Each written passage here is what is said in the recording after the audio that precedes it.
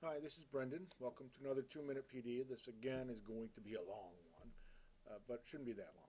We're going to talk about Google Classroom. And Google Classroom is just classroom.google.com.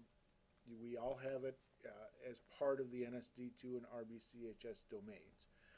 To create a class, you go over here to the right, click the plus, and you have a join class or create class. So we're going to create a class, and this is going to be the 7th grade team. And I can add a description here, but I don't need to. And I'm just going to create the class. And that was it. It's as simple as that to create the class. Now I can customize it a little bit by clicking the theme.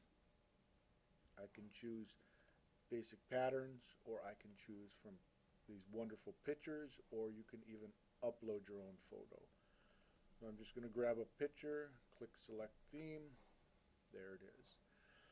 So my class is created. If I want to assign something, I click here, and there's a tour again. And then I can attach a file folder, I can attach something from Google Drive, I can attach a link, or I can attach a YouTube video. I'm not going to assign anything yet. I am going to find students. Now I can invite students by clicking invite, and then grabbing a group or typing in contacts that I have already had. So I have groups. I can invite a whole group at one time. Or I can invite students individually.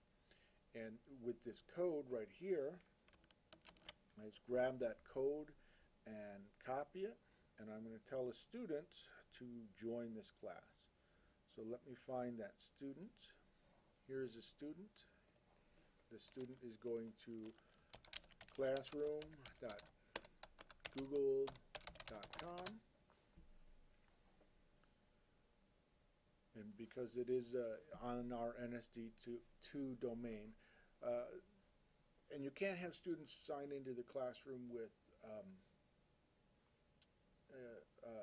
outside their private emails, because it just won't let them. They're not part of it.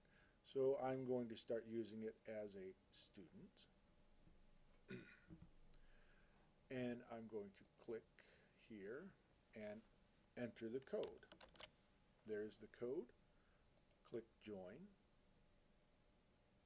And voila, there's the classroom. There's the picture of the teacher. They can go through the tour if they want, and you can see what the student looks like. So I'm going to change this a little bit here. So here's the teacher on the 7, teacher on the left, student on the right. Now the teacher wants to assign some work, so they're going to grab some work from their drive. Go to your drive, and then you look for your assignment. So here's my assignment, and boom. So sharing settings. You can choose how to share this with your class. Students can view the same file. Students can view and edit the same file. Each individual student gets their own copy. All right. So I don't necessarily have to make it read-only, though a lot of times that's a good idea. Right here, students can view the file, edit the file, make a copy for each student. All right. So I can choose to make a copy for each student. The due date is March 13th, so I want to change that to whenever it's due. This one is going to be tomorrow, add a time, whatever. And now I should be able to click assign. But right, I need to put the title of the assignment in here. Once I get the title in there, and description if I want. So test assignment, and then I can assign it, and it's done. So now we can switch back to the student view. So it's due, test assignment. I have 1 not done, and the 0 have done. You can see over here it's popped up. 1 new assignment has been posted. So due tomorrow, test assignment. So I can view all of my assignments and click the assignment. It's going to take me to the assignment. Look, it's due tomorrow. It's red, little exclamation points. Hey, it's due, it's due, it's due. I can click open. There's 12 different ways of clicking open. Now remember, we had it make a copy for every student, so every student would have their own copy already. Here's my assignment. Still hasn't gone through yet. Click on it, and it opens up, and I can see my assignment. This is the assignment. Click File, make a copy, so I don't have to do that because that was already done. Change the name of the file to your name, 7th grade. So I'm going to change this to, you can see this is staff account, so it's already added my name. So when it made a copy for each person, it added the student's name on there already. So I don't have to do that. There's a video to watch. What's my work? Make assignments. Make some changes to these directions and turn it in. So I made some changes by just deleting these, and that's done. And then I'm going to turn it in. So I'm not going to share it back because it's already shared with me as the teacher. All right, see, it's shared with Brendan Murphy. I'm going to go back here and I'm going to click turn it in. Boom.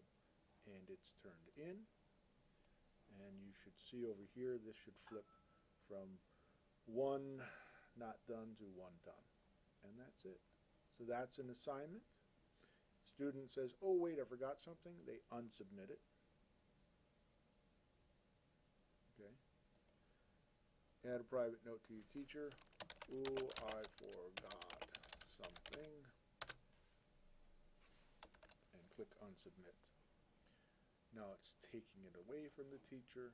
This should flip back 1 not done. Student can go back and make some more work. Now let's say the student wants to create something new or add a presentation that they've already made. You can click the create. So if I'm going to create a document, I'm in the test assignment document, so it's going to create a new document in a second here. It should. It's still creating, so give it a second. Alright, so it's finally created something, and you see here was the original one that I had assigned the student, and it was named 7th grade test assignment, and Google Classroom added the student's name on the end. Student decided to create their own assignment. It's called test assignment with the student's name on it. And you notice that it's just a completely blank document. So it is for the same assignment, but it doesn't have the directions that I had originally created, which were over here. They can also just click and go to their Google Drive or link something they made offline or upload a file that they created. You know, maybe they made a PowerPoint that can just upload it to you. You'll notice right here it says files you add or create can be viewed and edited by your teacher. So it's automatically doing the assignment work for you, doing the sharing work for each assignment for you. And then a student can turn it in. So now I'm going to turn it in. 2 attachments are being submitted. Turning them both in, and we'll watch over here. It goes from 1 not done to 1 done and 0 not done. So there you go. Creation of your Google Classroom, adding your students via code, and then creating your first assignment and the student turning it in. A lot of good stuff here, really easy for anyone to do.